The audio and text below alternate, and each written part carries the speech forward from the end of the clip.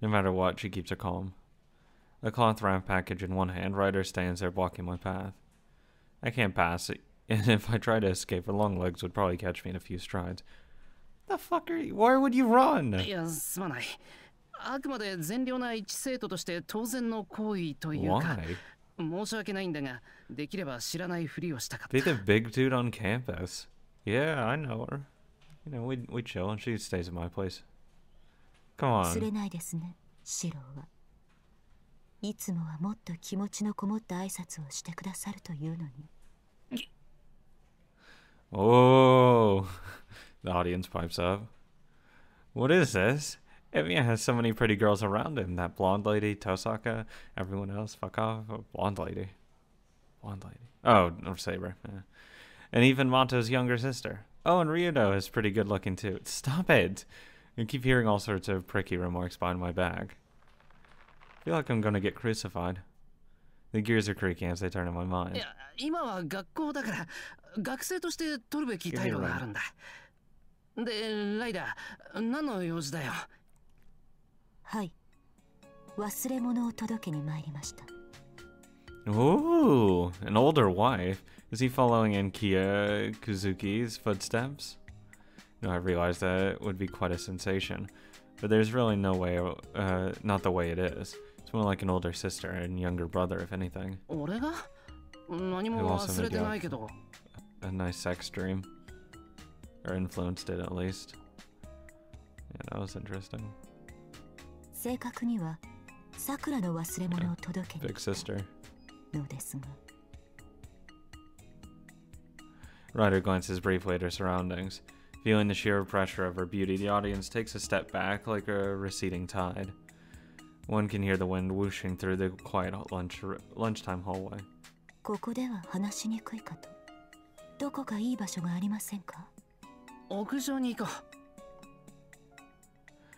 う。There aren't that many students that eat lunch there during this season, and it can't be any worse than being in the center of attention here. We wade through the crowd. They're going to follow you. この辺ならいいか。しかし、よく中に入ってこれたな。 They really didn't follow you? この校舎に入り込むことでしたら造作がありません。Yeah, it's a fucking school. I have a feeling she's missing the point, but whatever.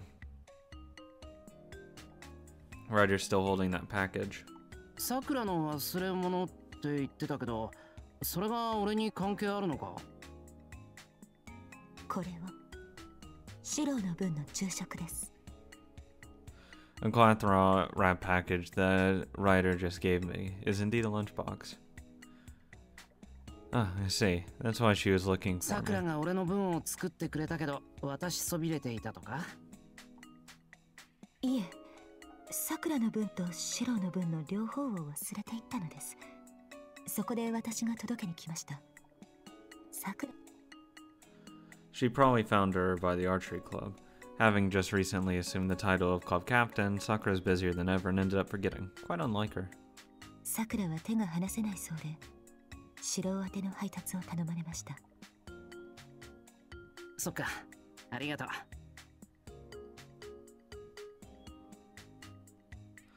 Being treated to a lunch made by Sakura is no small deed.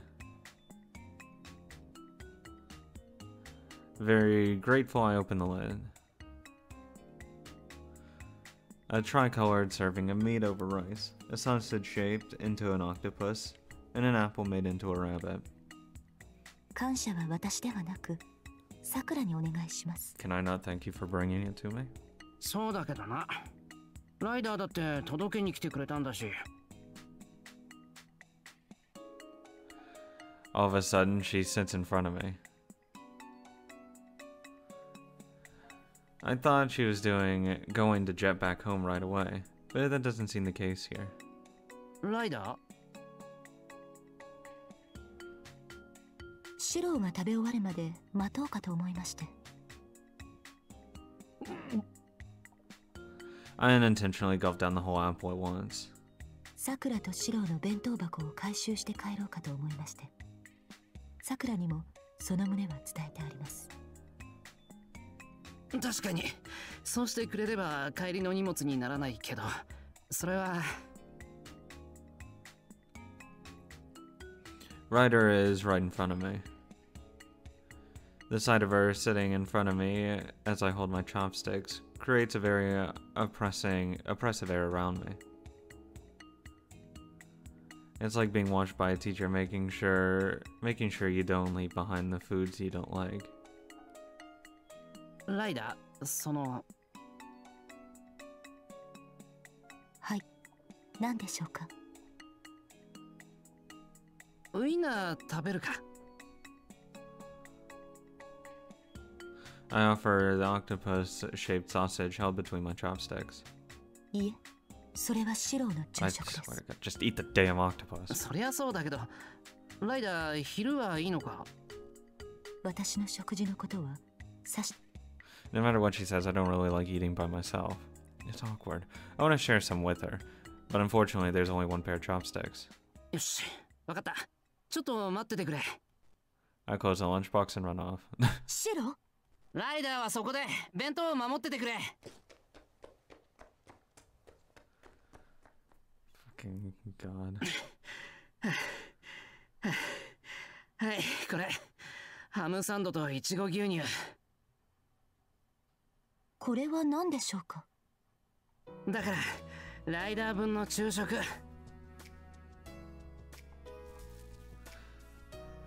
I hand her a bag of stuff from the student cafeteria.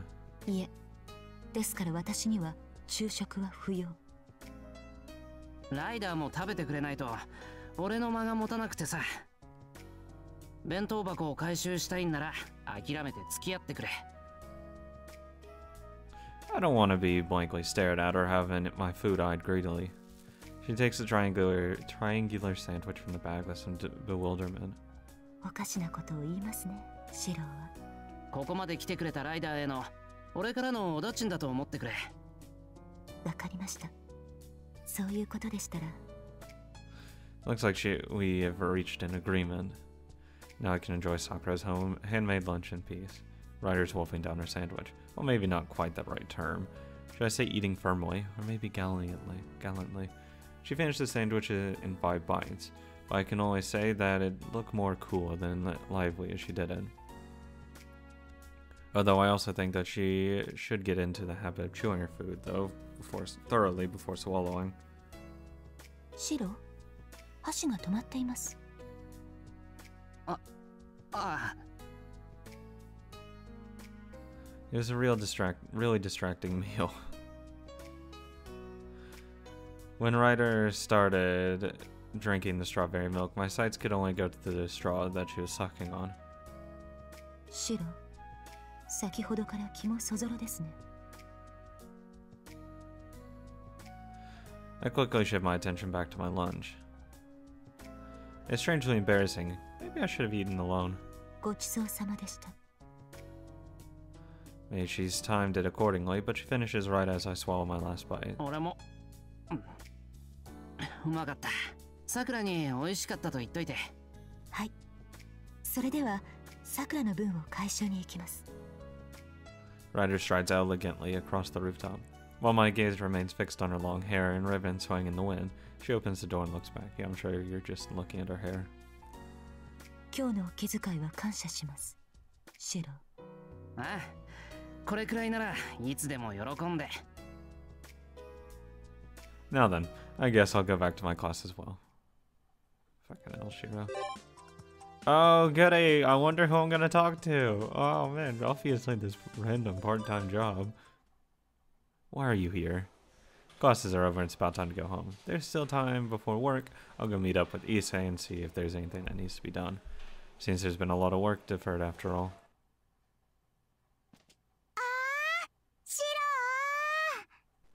Why my daughter came to visit. What's this? I unconsciously rub my eyes. Did Illya come all the way here, not to the archery dojo? イリア、どうしてここに？ How's my little daughter doing? 遊びに来ちゃった。お兄ちゃん。 She climbs onto me with a sweet smile. Looking around in a panic with the little girl with silver hair and crimson eyes clings onto me. I must look like a criminal to everyone here. You do. あれ？ No one notices. The underclassman passing by only sees me panicking and doesn't even glance at Illya, who's attached to me from the chest down. どういうことだ？簡単よ。通行人の視界と視線を無作為にそらしてるだけ。視界を占拠して完全に違う画像を見せると矛盾が発生するからね。Illya nods toward the crowd. 視線を外にずらして回ってるということ。これなら多人数相手でも簡単にで That's きる so わよ。 fucking cool. ついどこかよそを見てしまう。だから誰も気がつかないってことか。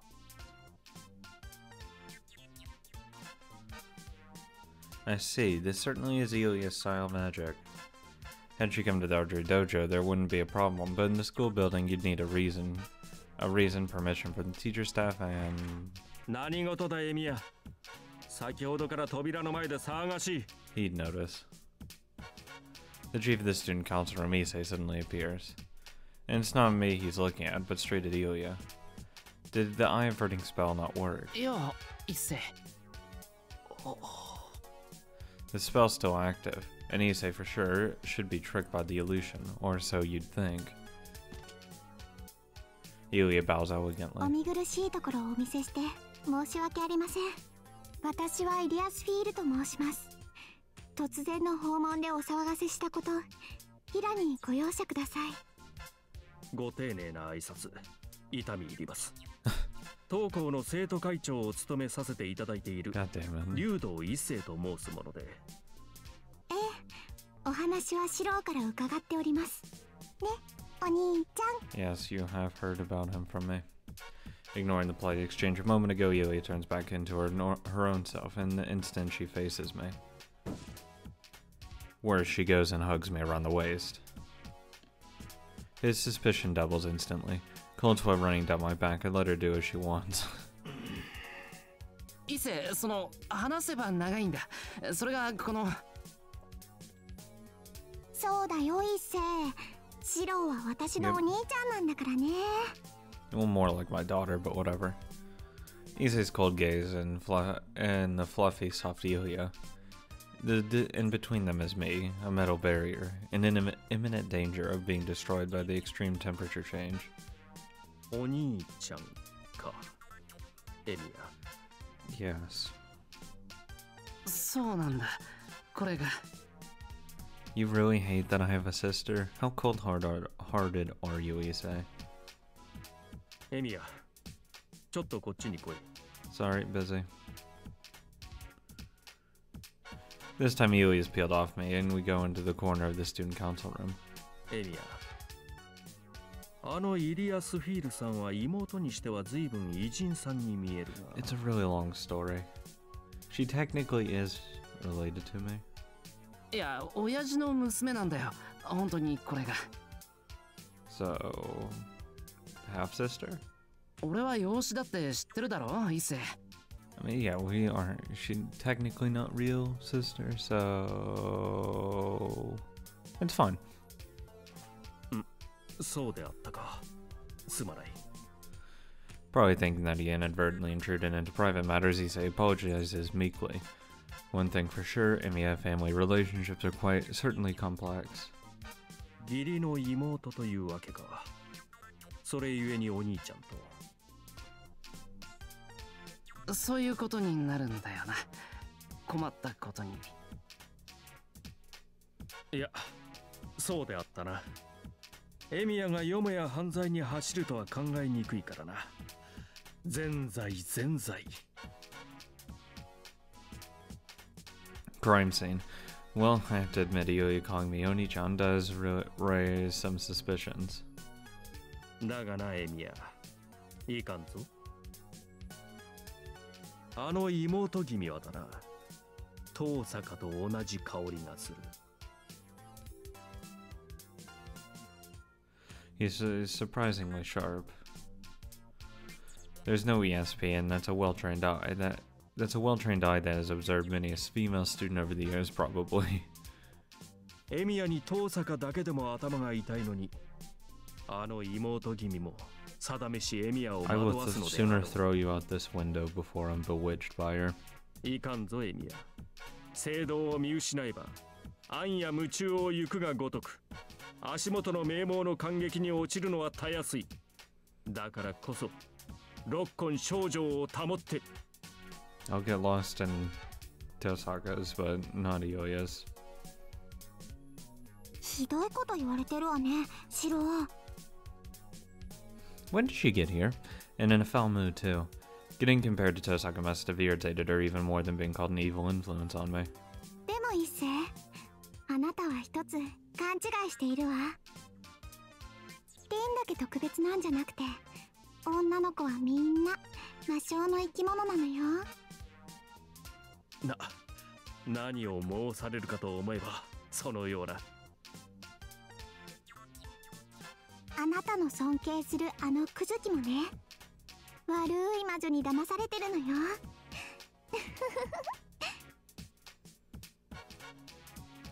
Says the devilish kid, that with but a hint of a smirk on her face. These charms are about to get worse this year.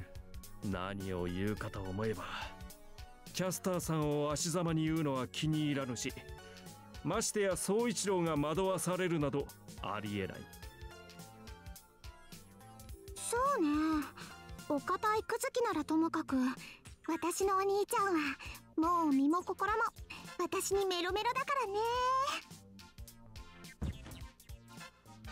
And so Illya, not satisfied with having invited a great amount of misunderstanding, completely oblivious to Issei's disapproving eyes, clings right onto me. イリヤ。そもそもやはりか。やはりエミヤが引きつけるのは魔性の娘か。もうお兄ちゃんは私のもの。リンにもセイバーにもあげないんだから。うわあ、落ち着け。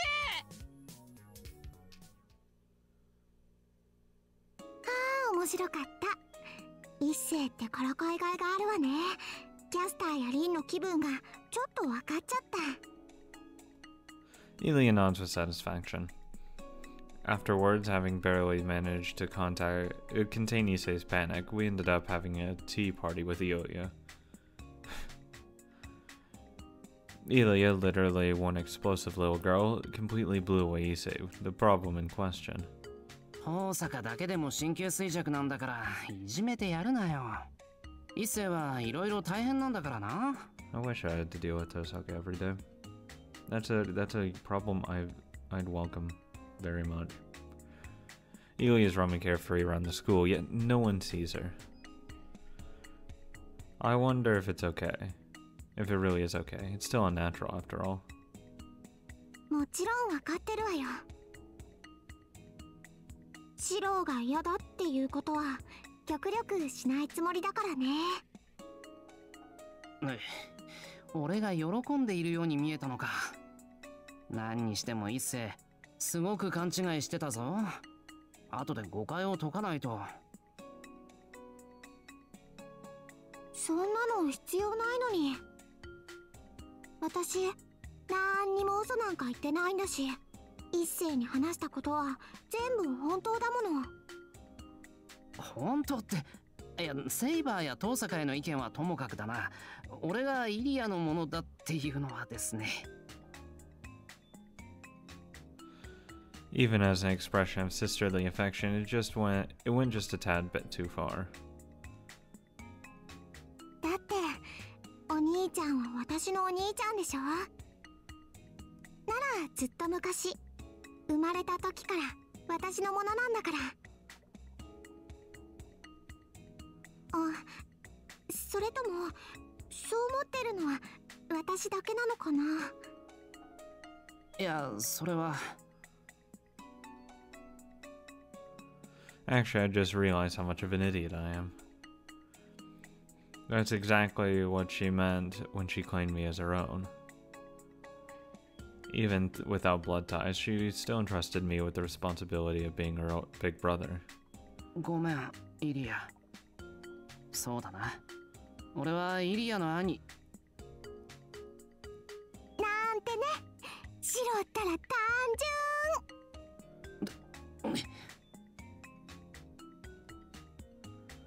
純。 Got me again. I start to wonder if I was born just to be teased by Illya. でも信頼してるのは本当よ。困ってるお兄ちゃんの顔を見るのは面白いけどね。悩みすぎてるのを見ると私が助けなきゃって自然に思えるわ。だからやっぱりシローはシローで私がいなきゃダメだって、そういう意味でもお兄ちゃんは私のものなの。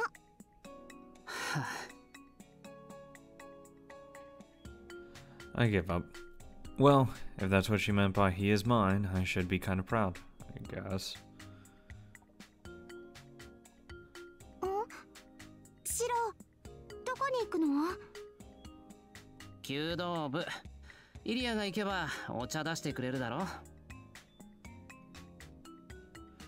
Fuji introduced Illya to everyone in the club.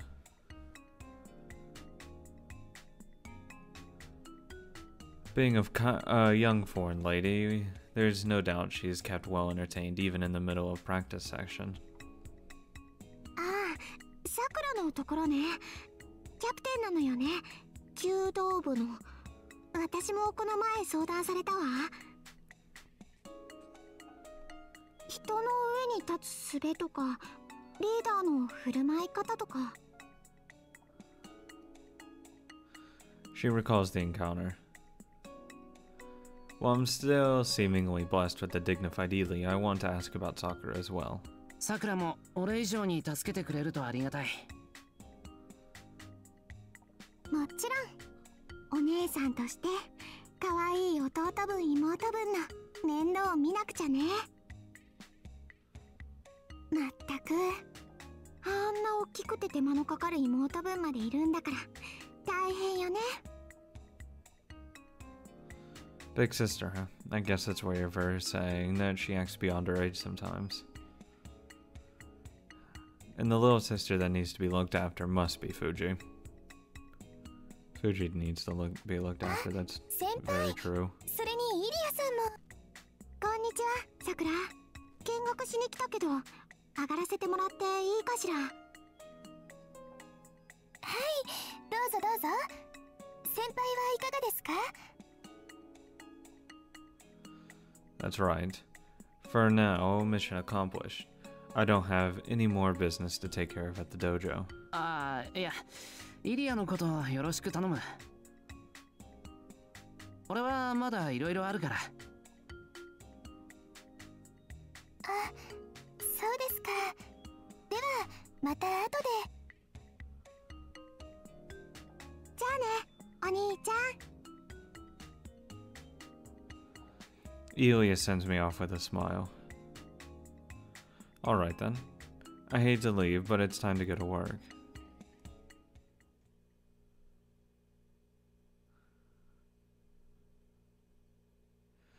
It's just after 9, no major events. Well, I think I'll just call anything. Well, I'll just do the same thing and skip it. Oh look, next day. Oh, Saber. Oh, there's stuff at the temple I can do. Wow. Hey, Caster, how's it going? 何をしているんだ、エミヤ。 Why do you hate me? いや、見ての通り雑巾がけだけど。Wait, what? I wring out the washcloth and dirty black water drips into the bucket. Why am I fucking here cleaning so early? Did they hire me? いや、それはわかるが、なぜエミヤがうちのお堂の雑巾がけをしているのか、今一つ理解ができないのだが。ああ、それは。As part of my strength training routine, I try to utilize the muscles I don't normally use by going up and down the long flights of stone steps. Issei's older brother came by. Oh, Shiro-kun. 掃除などいかがかな? Seeing the motivation that I had to train my body, I was asked to assist with the temple cleaning. Exchanging a brief greeting with the ever-present assassin at the temple gate, I entered the temple grounds. I was expecting to be sweeping up the fallen leaves for sure, but also eventually got dragged inside the temple hall. こうしてお堂の雑巾掛けを任されたんだ。なぜ断らなかったのだ。普段お世話になってるからな。それに道内の雑巾掛け結構楽しいぞ。